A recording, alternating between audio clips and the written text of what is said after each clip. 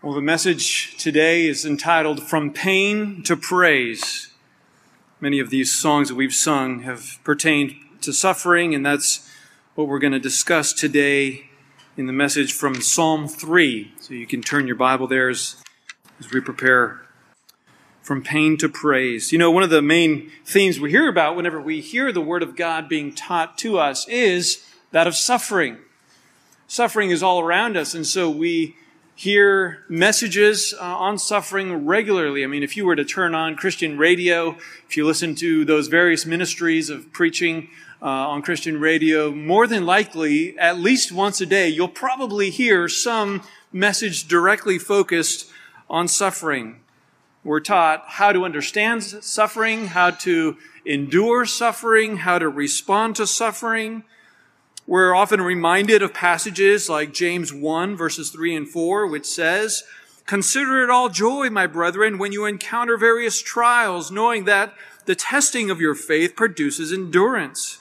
And let endurance have its perfect result, so that you may be perfect and complete, lacking in nothing." Or we're often reminded of 1 Peter chapter 1, verses 6 and 7, which say, "In this you greatly rejoice, even though now for a little while, if necessary, you have been distressed by various trials, so that the proof of your faith, being more precious than gold, which is perishable, even though tested by fire, may be found to result in praise and glory and honor at the revelation of Jesus Christ." I mean, I haven't certainly done any counting, but I would guess that those are among some of the top read or preached on passages in the New Testament.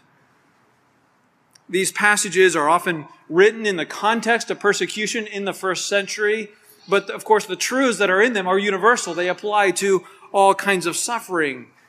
Even just in the last few years, we've heard a number of very powerful and helpful messages from our own Pastor Leek on suffering, a man who has suffered greatly and ministered the Word of God to us.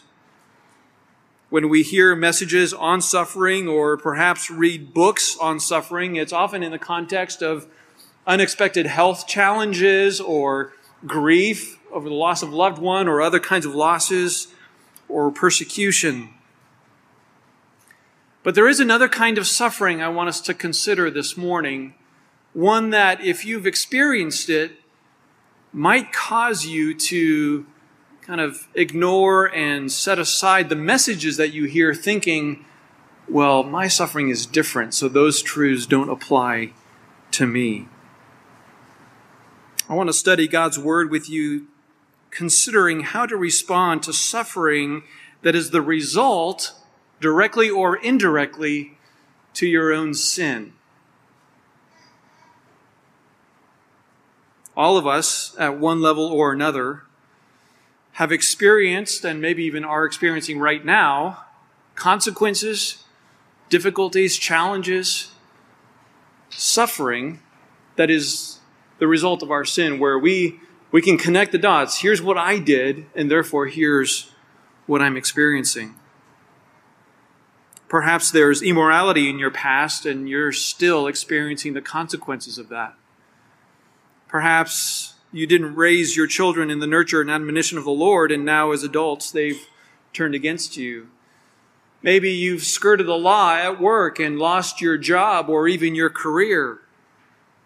Maybe your health is complicated by sinful habits of the past. Perhaps you weren't following the Lord earlier in life, and now your life is a wreck, your marriage and family. Or maybe during this last year, as you've been spending an abundant time at home, there's been more friction, and your own sinful responses to that friction have exacerbated the problems. There are a litany of sins, stealing, lying, cheating, drunkenness, that all have lasting consequences. Well, it doesn't matter what your particular sins were, or what kind of suffering you're experiencing, this message from God's Word is for you this morning.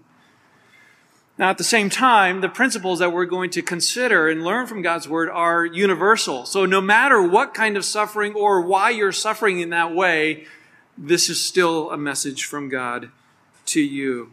And we could go even beyond that.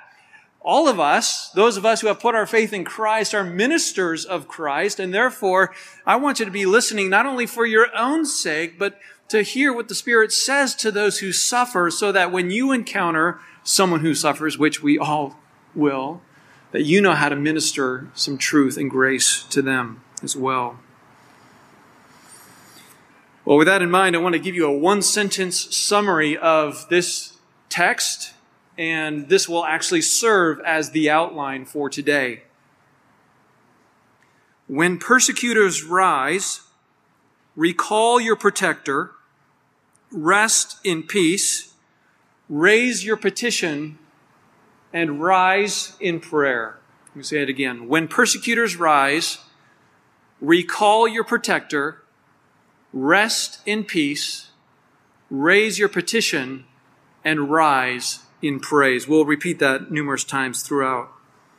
Well, if you're not there yet, I would invite you to open your Bible to Psalm 3, where we find David responding to a time of suffering that can be directly traced back to his sin. In fact, if you look at the superscription at the beginning of the psalm, it says, a psalm of David when he fled from Absalom, his son. If you remember, just a few weeks ago, Pastor Leek preached on Psalm 63, which was also written during this same period. In Psalm 63, it's through the content of the psalm that we can come to a pretty good conclusion that that's when David wrote this psalm. But here we don't have to even think about it. The Spirit himself has revealed it to us. The events that led to David fleeing from Absalom are found in 2 Samuel chapter 15. But in order to understand why David was even in that situation to begin with, we have to go back 11 years in David's life to see how his own sin resulted in him leaving or fleeing from Absalom and thus writing this psalm. So put your finger here. I know we haven't read the passage yet, but I wanted to take you here so you could put your finger and then go back to 2 Samuel chapter 12. 2 Samuel chapter 12. We don't have time to read through the 3 or 4 chapters that cover this season of David's life, but we're just going to do a flyover and drop in on some of the key turning points just to get an idea of what has happened that has led to Psalm 3. When we start here in 2 Samuel chapter 12, we are immediately following the passage of David's own sin of his adultery with Bathsheba and his murder of Uriah. I trust you're familiar enough with that account that we don't need to go through it in detail, but suffice it to say that David, the man after God's own heart, committed adultery and murdered the woman's husband to cover it up. These 2 sins are the catalyst for all the suffering that David would experience the rest of his life. We know that because that's what God revealed to him through the prophet Nathan in verses 9 to 12. Look at that with me. 2 Samuel chapter 12, verses 9 to 12. This is Nathan speaking. Why have you despised the word of the Lord, doing evil in his sight? You have struck down Uriah the Hittite with a sword and have taken his wife to be your wife and have killed him with the sword of the sons of Ammon. Now therefore the sword shall never depart from your house, because you have despised me and have taken the wife of Uriah the Hittite to be your wife. Thus says the Lord, behold, I will raise up evil against you from your own household. I will even take your wives before your eyes and give them to your companion, and he will lie with your wives in broad daylight. Indeed, you did it secretly, but I will do this thing before all Israel and under the sun. Now, it might appear from those words that God has taken his favor away from David, but that would be a mistaken notion. You see, God had made his covenant with David back in chapter 7, and God knew even at that time what David was going to do in his life. He knew the sins that David was going to commit, and yet he still made his covenant with David.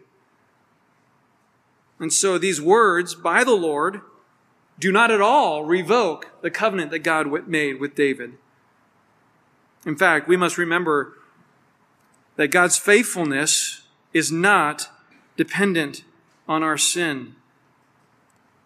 David's sin did not remove the blessings of God. And the blessings of God also, on the other hand, didn't remove the consequences of David's life, or the sin from David's life. Let me say that again. David's sin did not remove God's blessing from his life, but neither did God's blessing remove the consequences of sin from David's life. Or let me put it another way. Your sin, my sin, does not disqualify us from the grace of God. Amen? So long as you repent of it. Romans 5:20 says, where sin abounds, grace abounds much more. But when you receive God's grace and forgiveness, it doesn't always remove the natural consequences of that sin. God's grace removes the wrath of God that sin deserves, but it doesn't always take away the temporal consequences. So now let's look at what those consequences were for David in his life. Look at chapter 13 of 2 Samuel, verse 1. Now it was after this that Absalom, the son of David, had a beautiful sister whose name was Tamar. And Amnon, the son of David, loved her. I'm going to pause right there. If you don't know anything about David's family, this will be very confusing to you, so let me explain it. David's first 6 sons were from 6 different wives. Okay? Amnon is the firstborn son of David. Absalom is the 3rd son of David, both from different wives. So Absalom and Tamar are brother and sister from the same mother. Okay? That's the connection between those 3. Now, Absalom, it says here, in the further on in the text, it says that Amnon, loved Tamar. In fact, we could say he was in lust for her. The law of God teaches in Leviticus that it is wrong for step siblings to be in a relationship. And so Amnon knew that this was not going to be possible. His father was the same as her father, same man. So their father, who happens to be the highest legal authority in the land, he was not going to let any kind of relationship take place. And so, driven by his own lust, Amnon takes counsel from a wicked friend who also happens to be a cousin and plans to violate Tamar, to get her in a vulnerable place. Tragically, he carries out this plan and he rapes Tamar. Now look at verses 21 and 22 here of chapter 13. Now when King David heard all these matters, he was very angry. But Absalom did not speak to Amnon either good or bad. For Absalom hated Amnon because he had violated his sister Tamar. King David, father of both perpetrator and victim, does nothing. He gets angry, but does not bring justice to bear. Absalom, the brother of Tamar, again, also gets angry, but he doesn't say anything to Amnon. He doesn't lash out. He bides his time for when he will get his revenge. Yes, obviously, Amnon sinned grievously, but David also sinned by allowing injustice to win the day. Now, the text doesn't tell us why David didn't do anything. Was it because he looked at his own past and thought, what right do I have to judge my son when he's just committing sin in ways that I committed sin as well? Well, we don't know that, but perhaps. Well, certain that his father could overlook rape but not murder, Absalom fled. And I forgot to mention that 2 years after this, Absalom put his own plan together and he ended up murdering Amnon. So initially Absalom did nothing, bided his time, he murders Amnon. And again, recognizing that David couldn't overlook that, he runs away. He goes to live with his grandfather, Talmai, son of the king of Geshur, which is an area outside of Israel, east of the Sea of Galilee. So he's out of the land of Israel. He's fleeing for his life. He's seeking refuge with his mother's family. And he stays there for about 3 years, 3 years. Now look at chapter 13, verses 39 to chapter 14, verse 1. The heart of King David longed to go out to Absalom, for he was comforted concerning Amnon since he was dead. Now Joab, the son of Zeruiah, perceived that the king's heart was inclined toward Absalom.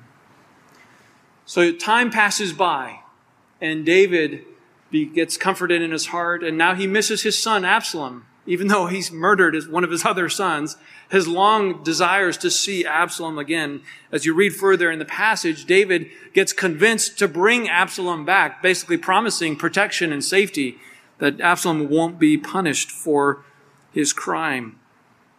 So after several years, Absalom comes back, but oddly, David refuses actually to see Absalom. And so Absalom is living in Jerusalem. He's a prince, if you will, so he has resources, but he has nothing to do. And the king won't see him, so he has no reconciliation. So what does he do? Well, he harbors bitterness and anger in his heart for 2 full years. Okay, now look over at chapter 14, verse 33. So when Joab came to the king and told him, he called for Absalom. That is, Absalom asked for a visit with the king. Thus he came to the king and prostrated himself on his face to the ground before the king, and the king kissed Absalom. So there's a reconciliation that takes place. After 2 full years, Joab, who is one of King David's leaders, convinces David, listen, you got to see your son. This is ridiculous.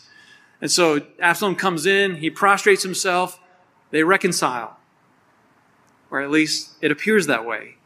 For Absalom's part, he's just doing this so that he can later subvert the king without suspicion. So 5 years after Absalom's murder, father and son reconcile. Now, look at chapter 15, verses 1 to 4. Now it came about after this that Absalom provided for himself a chariot and horses and 50 men as runners before him. Absalom used to rise early and stand beside the way to the gate.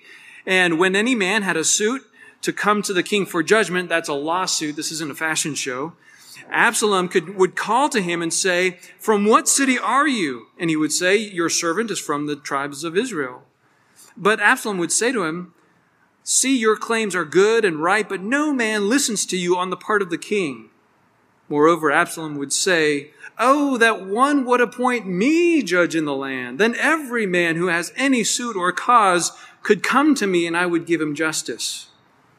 When a man came near to prostrate himself before him, he would put out his hand and take hold of him and kiss him. I know the relative pronouns are confusing, but basically when somebody would come before Absalom, Absalom would make a judgment, he would make a determination.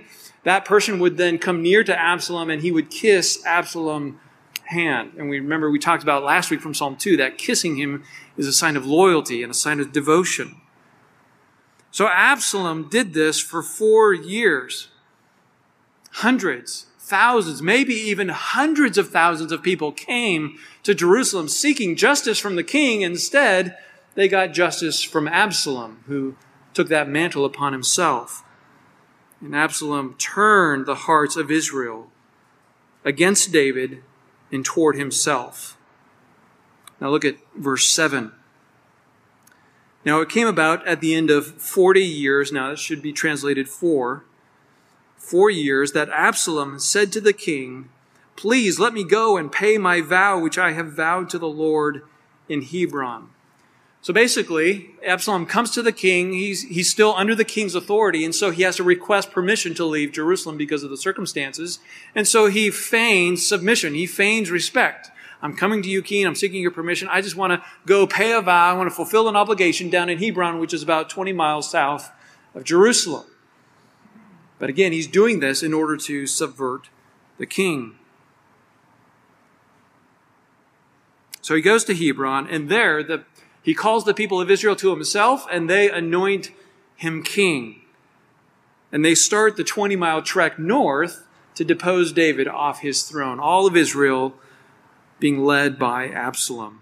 Well, when David finally finds out in verse 13 there of chapter 15, he decides to flee rather than to face Absalom and fight to the death. So he takes his family, most of his servants, and those loyal to him, and they begin their own 20-mile trek east, I guess from your vantage point, east to Jordan. to flee from the oncoming nation. Now look at chapter 16, verse 14. The king and all the people who were with him arrived at the Jordan, weary, and he refreshed himself there. So here they are at the Jordan, totally uncertain of what's about to take place. Not sure what to do, not sure where to go. The entire nation is against him. And I believe it's at this point that David writes Psalm 3. So let's turn back there and see what he says, inspired by the Holy Spirit. Let me read it. The Psalm of David when he fled from Absalom, his son. O Lord, how my adversaries have increased. I think I need new glasses. O Lord, how my adversaries have increased. Many are rising against me. Many are saying of my soul, there is no deliverance for him in God. But you, O Lord, are a shield about me, my glory and the one who lifts my head. I was crying to the Lord with my voice, and he answered me from his holy mountain. I lay down and slept. I awoke, for the Lord sustains me. I will not be afraid of 10,000s of people who have set themselves against me round about. Arise, O Lord, save me, O my God, for you have smitten my enemies on the cheek. You have shattered the teeth of the wicked. Salvation belongs to the Lord. Your blessing be on your people. Remember, when persecutors rise, recall your protector, rest in peace, raise your petition, and rise in praise. Remember, when persecutors rise. Having adversaries was, of course, nothing new to David. His life was basically defined by his enemies. As a young man, his foes were lions and bears. And then Goliath became his most famous enemy. Saul was his most persistent adversary. The Philistines were his most enduring foe. But Absalom, and now the nation of Israel, they were his most heartbreaking adversaries. Absalom, of course, was his son. The nation of Israel was his country. Both were his flesh and his blood. But that's not all. They were his most heartbreaking adversaries because David knew in his heart of hearts that what was happening right now was really the result of his own sin. He knew that his own adultery, his own act of murder, his refusal to deal with Amnon the way he was supposed to, and to deal with Absalom the way that he was supposed to, all of that culminated into this moment. Now, he wasn't responsible for Absalom's sin, but he was experiencing the consequences of his own sin. There was another aspect that made this different in terms of his enemies. A victory over his other enemies made him a public hero. But now he is public enemy number one. That's why people were saying, even God can't save him now. The whole nation is against him. Well, David also knew that neither his sin nor the strength of his enemy could invalidate the faithfulness of God. That's why he writes these words. He turns to the Lord in the midst of the rising of his enemies. Friends, no matter what your sin in the past is, God is still God. And God is still faithful to his promises. In this psalm, David acknowledges his adversaries. He recognizes who they are. He's not dismissing that reality, but he doesn't focus on them. Instead, he focuses on the Lord. Our suffering is often compounded because we focus more on our enemies or our troubles and difficulties more than on the Lord. Our mind is more filled with the words and the actions of what other people are doing to us rather than on God Himself.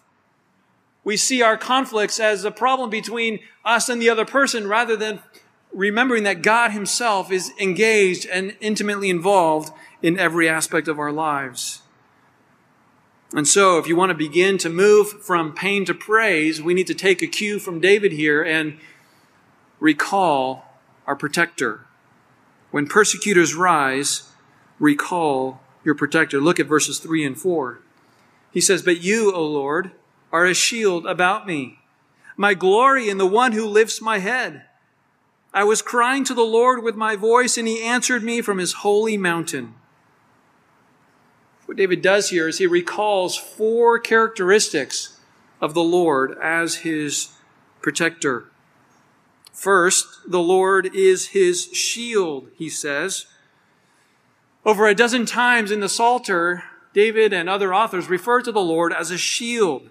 Proverbs also, chapter 30, verse 5 says, "He is a shield to those who take refuge in Him." But notice what David says here in Psalm 3. He says that the Lord is not just any shield, but a shield about me. Not in front of me, not behind me, not on my sides or above, but around, all around. That means this is not a shield that David has to take up and carry around, make sure I got it with me when I need it. David is not vulnerable to the unmitigated powers of men and all those who would seek to harm him. He knew that the only arrows and sword thrusts that would be able to penetrate this shield would be the ones that the Lord Himself intended to use to accomplish good in David's life. He would agree with Psalm 119, verse 71, which says, "It was good for me that I was afflicted, that I may learn your statutes." As our shield, the Lord doesn't keep us from trouble. Excuse me, let me restate that. He doesn't keep trouble from us, but He does keep us from trouble. He doesn't keep trouble from us, but He does keep us from trouble. That is to say, He allows trouble into our lives, but only insofar as He intends to use it for our good. Because He is our shield. People just can't have their way with us, do whatever they want. God Himself is in control and He is protecting us. In the same way that David did not claim to be shielded by his loyal friends, who he had some pretty loyal and fierce friends. He didn't claim to be shielded by his day's distance from Absalom or just his authority and popularity. In that same way, neither should we trust in our circumstances to be our shield. It was David who also wrote in Psalm 20, "Some trust in chariots and some in horses, but we trust in the name of the Lord our God." He alone is our shield, not our bank accounts, not our job security, not our lawyers or the government or our family. As helpful as those things can be, ultimately they will fall short. The only real protection we have is the Lord. He is our shield. The second characteristic David recalls about his protector is that He is his glory. You see that in the second line of verse 3. When David fled Jerusalem, he left everything behind. There weren't dancers leading the train of people. He didn't carry his royal wardrobe with him. He didn't have all of the invaluable gold and precious stones of his kingly glory around him. Everything was left behind. In fact, here's how 2 Samuel describes his departure from Jerusalem. "But when David went up the Mount of Olives, weeping as he went, barefoot, and his head was covered. All the people who were with him covered their heads, and they went up weeping as they went." You can just imagine that scene of, I don't know if it was dozens or if it was hundreds, but people who were hanging their heads in shame, weeping, destitute, uncertain of what was going on, all moving in the same direction. This was no celebratory event. This was worse than a funeral. All the material things that typically define the glory of a king were missing. But for David, that didn't matter. Why? Because God was his glory. The outward symbols of royalty were gone, but David's glory was intact because he found his glory, that is, his identity and his significance in God himself. And the Lord was still with him. Would you agree that sometimes we blow our trials out of proportion because we place greater value in the temporary things that we might or have lost? We need to remember that with God as our glory, as the one who gives us identity and value and worth, we can lose all earthly things and still be rich in the Lord. I love these words by Asaph at the end of Psalm 73. Whom have I in heaven but you? And besides you, I desire nothing on earth. My flesh and my heart may fail, but God is the strength of my heart and my portion forever.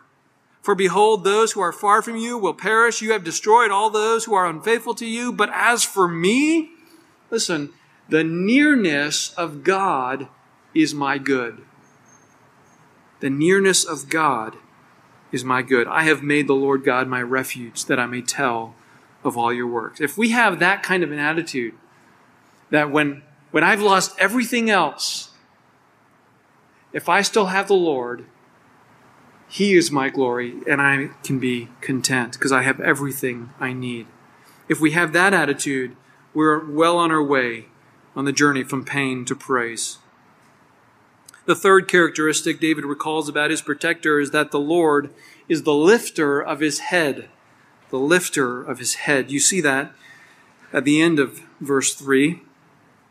Now, while it's true that the Lord encourages him by lifting up his downcast head, that's not what is meant here. It means that the Lord is the one responsible for making David king. Psalm 27 verse 6 says, my head shall be lifted up above my enemies all around me. Or do you remember in Genesis when Joseph was in prison and he interpreted the dream of the cupbearer, and he told the cupbearer that after 3 days that Pharaoh will lift up your head and restore you to your office. So to lift up one's head in some contexts means to promote them to a higher status or position. Remember that David was not king because he was in the lineage of kings. He wasn't a king because he was the firstborn or because he was the handsomest or the smartest or the bravest. He was king solely by the fact that the Lord had anointed him king. And if the Lord wanted him to remain king, the Lord would have to do it. The Lord would have to lift up his head once again. Now, what about you? Maybe when persecutors rose in your life, you lost your job. You didn't get that promotion that you were desperately wanting. Maybe you lost your career because of slander. Maybe you even lost your family or your ministry.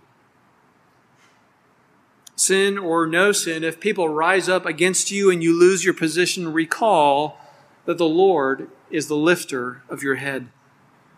God will put you where He wants you. That's what that means. If He wants you to be in a position of authority or to have a restoration to your office, He can do that. Or if He wants to humble you and remove that from you, He can do that.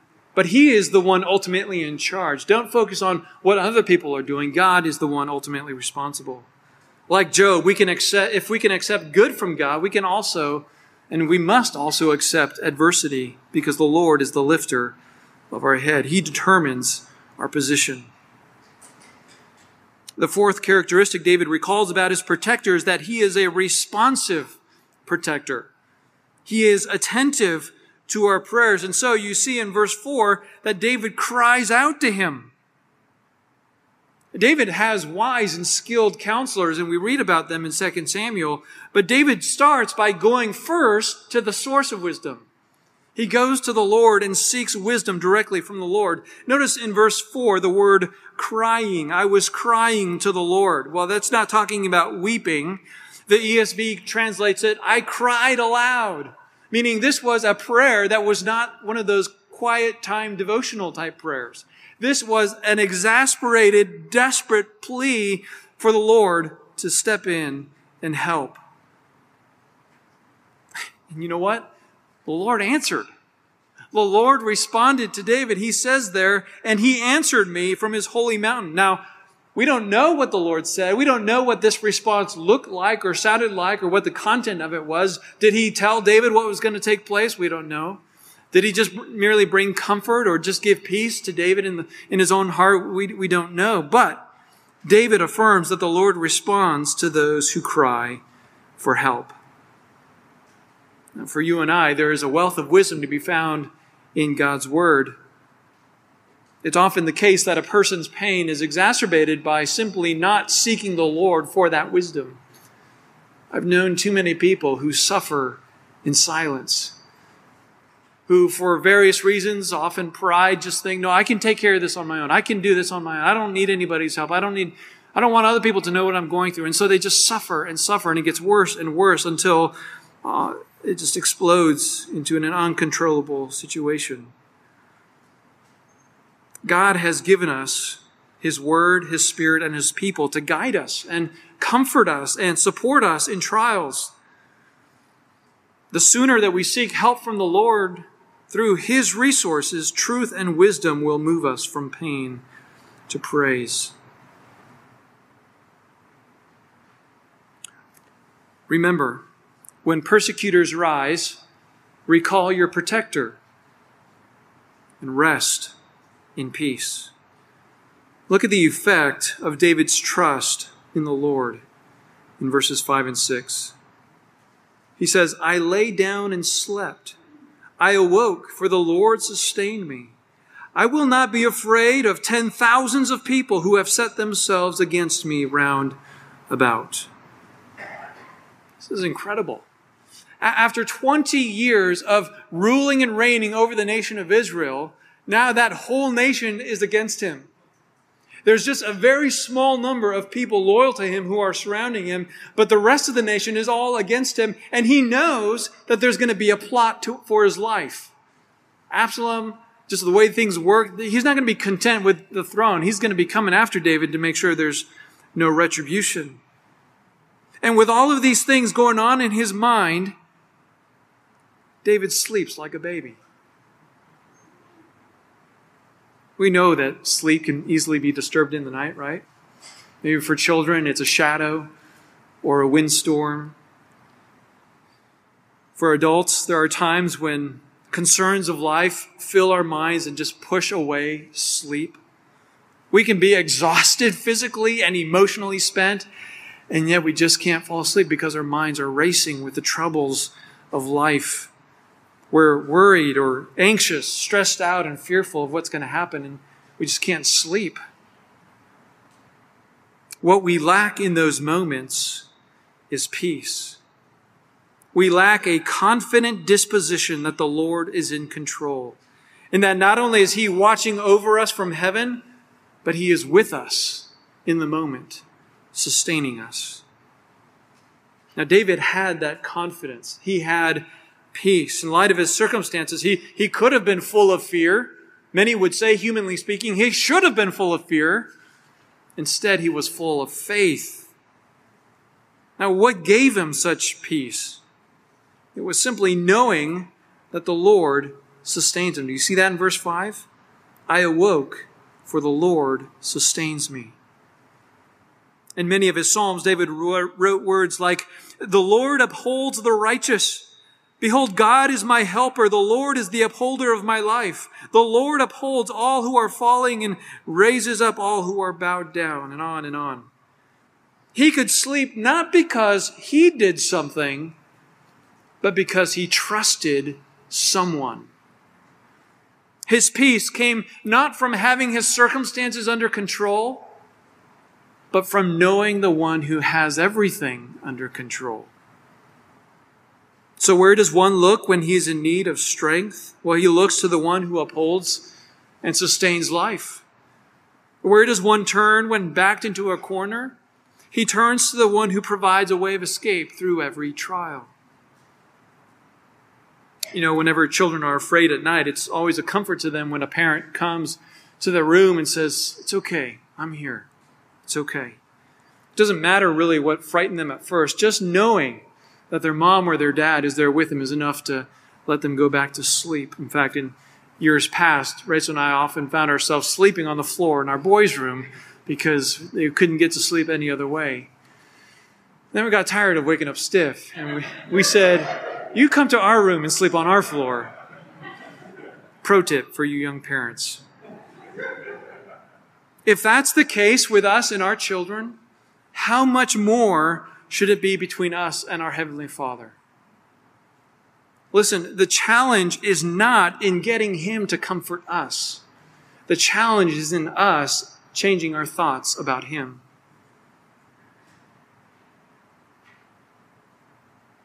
When sleep is fleeting, He doesn't need to change.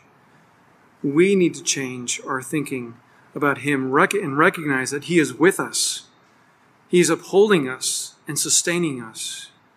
It's that kind of right thinking about the Lord as sustainer that allows David to say there in verse 6, "I will not be afraid of many thousands of people," or tens of thousands of people. David, more than most, knew what it was to be in fearful circumstances and yet to be strong in faith because God was capable of overcoming those circumstances. He knew that when he killed the bear or lion as a child, or when he killed Goliath as a young boy, that it wasn't him who did that. It was the Lord who strengthened him. In your storms and trials of life, you can experience that sleep-inducing peace if you too would trust in the Lord who is already near and with you. Of course, Philippians 4 says, "The Lord is at hand." That is to say, He is near to you. "Do not be anxious about anything, but in everything, by prayer and supplication with thanksgiving, let your requests be made known to God. And the peace of God, which surpasses all understanding, will guard your hearts and your minds in Christ Jesus." As the old hymn says, "Have we trials and temptations? Is there trouble anywhere? We should never be discouraged." What? Take it to the Lord in prayer. Remember, when persecutors rise, recall your protector, rest in peace, and then raise your petition. What is David's prayer? Well, you can look at it there in verse 7. "Arise, O Lord, save me, O my God, for you have smitten my enemies on the cheek, you have shattered the teeth of the wicked." David cries out to the Lord to do something. Now, of course, he's not commanding the Lord, he's just pleading with the Lord to act in this situation. His enemy has said there is no salvation for him in God. So David says, "Prove them wrong, God." What is at stake here is not merely David's life, but God's glory. David's enemies have effectively taunted God's ability to save. And that's the kind of mockery that God loves to put down. The Lord loves to shame those who deride His ability to save. Now, the next two lines there are translated as past tense, but they're better understood as kind of present tense verbs that reveal how God typically acts. And so David is basically saying, "God, this is how I know you act, and therefore I'm asking you to do this again." He says, "You smite my enemies on the cheek, you shatter the teeth of the wicked." Now, he's not asking God to physically do these things. These are metaphors. To strike someone on the cheek is to shame them. In that day, if you stood before the king and you said something he didn't like, one of his servants would come over and slap you in the face. Right? It's a way of invading that personal space and showing you how vulnerable you are. That happened to Micaiah in 1 Kings 22. It happened to Paul when he stood before the high priest in Acts 23. It happened to Jesus even before his crucifixion. So David affirms that God is accustomed to putting his enemies to shame. He put Goliath to shame. He put Saul to shame multiple times. That's what God does, and that's what he's asking God to do again. Similarly, to break the teeth of the wicked is a word picture, which means to strip them of their power. It's the idea of defanging an animal so that its bite no longer causes any injury. You know, when an animal wants to strike fear in another animal or in a person, what do? They bare their teeth, right? You take those away, and now there's a whole lot less to fear. You know, a bear with no teeth is nothing but a gummy bear, right? Or a defanged snake is just a long gummy worm. So David is asking God to break the teeth of the wicked, which means to, in a sense, cripple them in some way so that they can't harm him. Again, David experienced this with the bear, the lion, and Goliath. He experienced it with Saul and his other enemies. He knew that God could bring Absalom to shame and prevent him from doing harm. So David prays to the Lord to rescue him, to prove his ability to save, and to disarm his enemies. How do we as Christians apply this? Well, Jesus taught us in Matthew 5 that when we have enemies, what do? We are to love them. We are to pray for them. What better way is there for God to put to shame an enemy and disarm them than by making them a friend or even a brother or sister in Christ? At the same time, the Psalms teach us that we can ask the Lord to thwart the attempts of our enemies. If you know that someone is seeking to harm you, you can pray and ask God that he would thwart their plans, that he would remove their power and put them to shame. That's a legitimate prayer that we can ask. Remember, when persecutors rise, recall your protector, rest in peace, raise your petition, and finally rise in praise. David doesn't end his prayer with a petition. He ends it with a shout of praise. Look at verse 8. Salvation belongs to the Lord. Your blessing be on your people. This is a vote of confidence. It's a shout of victory before the victory is seen. This is a tribute to God who saves and redeems his people. Now, David was nowhere near out of the woods yet. He's really at the beginning of this particular trial. And yet he could praise the Lord because he knew that the Lord had plans for the future.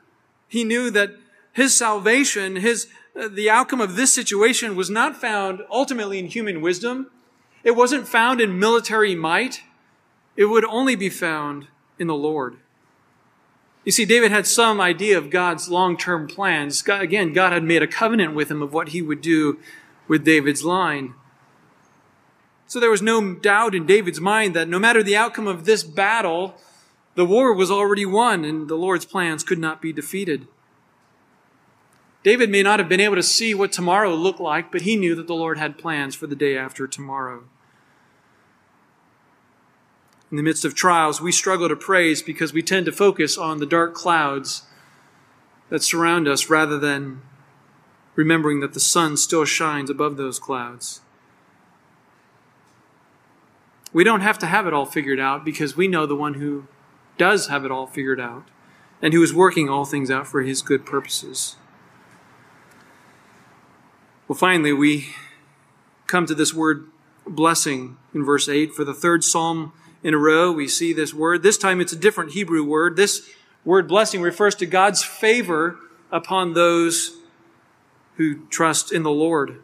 It's often experienced through tangible benefits. And so David here is not necessarily naming and claiming blessings and benefits, but he does recognize that when the Lord saves, it does tend to improve the lives of those who trust in him. And so he ends that psalm with a benediction, asking for the blessing of the Lord. Remember, when persecutors rise, recall your protector, rest in peace, raise your petition, and rise in praise. Now, in closing, let's not lose sight of the fact that David was in this situation because of his sin. So everything that he has said here applies to us, especially if our circumstances are the result of our own sin. Now, we need to emphasize that. We read in the Old Testament how Israel was constantly turning against the Lord. and yet how the Lord was constantly bringing them back when they turned to Him. Even if you're in the midst of the natural consequences of your sin, don't think that you have forfeited the privilege of seeking the Lord in time of trouble. I mean, after all, wasn't it Jonah who was in the belly of a fish because of his sin of turning away from the Lord? And yet, while he was in that belly, he could cry out, like David, salvation belongs to the Lord. And is this not the position of every unbeliever? That they are in their mess because of their sin, and yet when they cry out for repentance, the Lord saves and redeems. You may not be as righteous as Job or as sinful as David, but the Lord has not changed. So no matter what caused the situation you're in, know that you can cry aloud to the Lord for help. And friend, if you're not a Christian, if you're here and you just know that you've never turned your life to Christ, you've never submitted yourself and believed on the Lord Jesus Christ, know that no matter what suffering you can experience as a result of your own sin, it pales in comparison to the wrath of God that is due to you. What you need is not initially help from your struggles. What you need is forgiveness from God Himself, who will judge you if you do not turn to Him. So we would urge you, don't focus on your trials primarily. If you do not know Christ, get right with God. Believe in the Lord Jesus Christ, who lived a life you could not live. He lived perfect and righteous, and yet He was put to death to bear the sins of those who would trust in Him. And He rose again, showing His victory over sin and death and hell. And now He demands that all bow the knee and worship Him. And when you do, when you believe, when you trust in Him, He forgives you. He cleanses you of all your sin freely and gladly. And then He comes to your aid in the challenges that you face. The only prayer that God hears from an unbeliever is the prayer of repentance. So pray that prayer. Come to Him. Salvation belongs to the Lord, so seek it from Him. Well, what happened to David after this? 2 Samuel chapters 16 to 18 will tell you when you read it this afternoon. Let's pray. O Lord, our shield, our deliverer, our Savior. Lord, we recognize the reality that sin causes so much destruction and pain in our lives. Every one of us here is a sinner. Every one of us has experienced the consequences of sin, the painful results of our choices that we've made in rebellion against you. Lord, I would pray that if there are any here who have not bowed the knee to Christ, that you would save them, that you would penetrate their hard heart and bring them to salvation, that you would grant them new life in Christ. And for those who are in Christ and who continue to feel the effects of their sin, Lord, cause them to trust in you, to look to you for help, to seek wisdom and truth and guidance in your word and through your people and your Spirit. May we be a people who seek refuge in you, who find salvation not in the things of this world, but in our own God who is ready to save. We thank you that you are that God, and we give you all the praise and glory for that. In Christ's name, amen.